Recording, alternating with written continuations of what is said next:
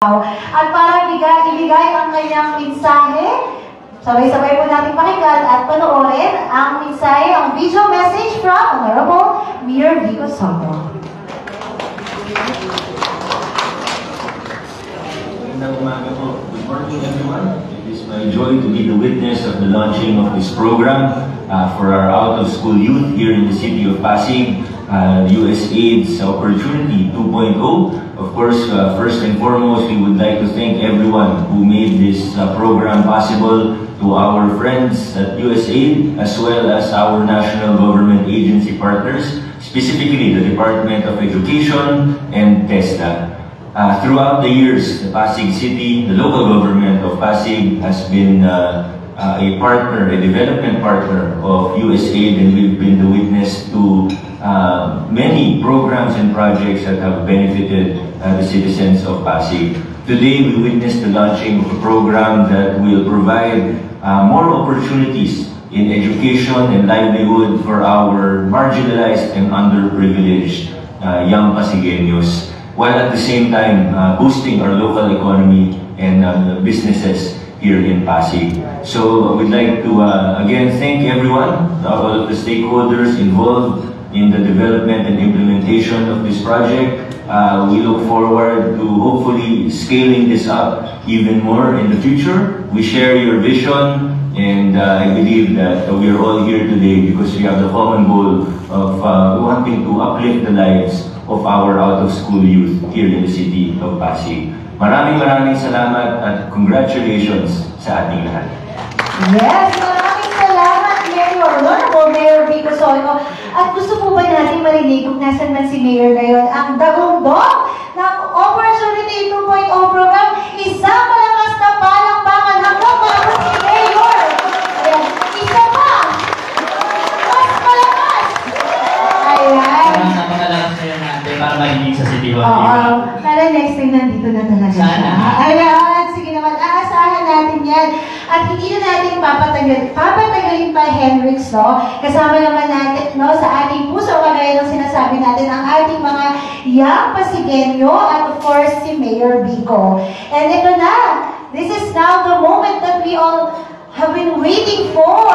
Ang exciting part, kagaya ng sinasabi mo kanina, Hendrix, let us now witness the signing of commitment of the members of the Pasig Out-of-School Youth Development Alliance, USAID Opportunity 2.0, together with our partners and champions here in Pasig. Led by the Alliance, we'll strive to provide second chance opportunities for OSYs in Pasig. To facilitate the signing, let us call the Youth Development Coordinator for Pasig City, Mr. Dino Di Manaluan. Thank you, Ate Joey and Felix. Ayan, as we prepare our commitment, handa na ba tayo, mga YDA, na members ng Pasig City? Hindi ko marinig, handa na ba tayo?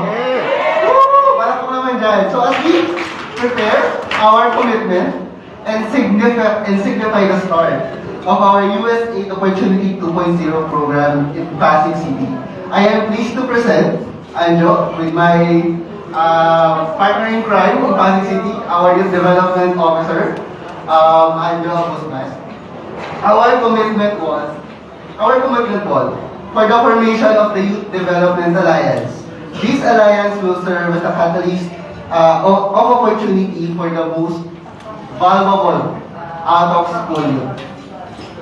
We will together sign and commit to provide access and services to the youth of the city.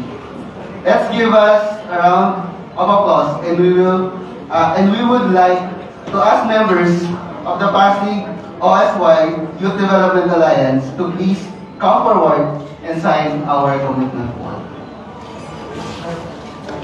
Before we also sign our can our partners. Pwedeng tawagin mo isa-isa? Or kahit 2 or 3 lang. Sino po pwede? First, can we... Yun.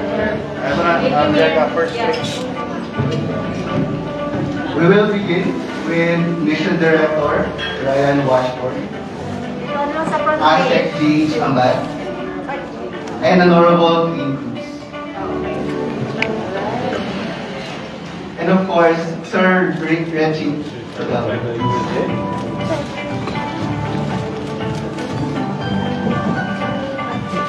Can you hold it, sir, for few seconds? All right. Thank you.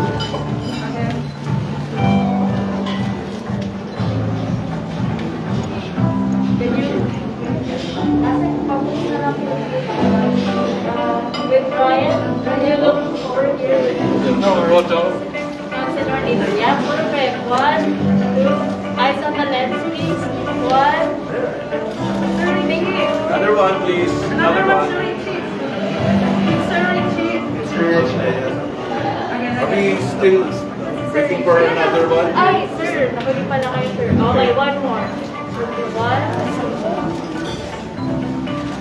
Thank you. Next, Ayan, good morning po, Consigo. Yes, Ano good po ba morning itong po. programa natin dito? Ngayon ho ay nag-launch ho tayo ng programa kasama po ang USAID, kung saan ho tutulungan ho tayo ng USAID para ho hanapin yung mga out-of-school youth sa Pasig. Ito pong programang to ay bubuo ng Youth Development Alliance kung saan imamatch ho natin yung mga OSY kung ano yung gusto nila, employment po ba, skills enhancement po ba, o babalik po sila sa pag-aaral. Kaya kung mapapansin ho ninyo, nandito rin ho yung ating DepEd, si ASIC G.H. Ambat, nandito rin ho yung division superintendent ho natin na si Ma'am Eva Lu, nandyan ho yung ating TESDA director, nandyan ho yung ating PESO, nandyan rin ho yung mga private companies kasi tinitingnan natin na holistic approach ho siya. Hindi lang ho government initiative to. Kasama ho yung kabataan, kasama po yung private sector. Okay po, maraming Yes salamat po. po, 15 cities po to sa buong Pilipinas at proud ho tayo na isa ho ang Pasig sa nakakuha po nitong programa. Okay po, maraming Yes, po. salamat. Ayan si Consigo Cruz na and Director nagsalita din. of TESDA,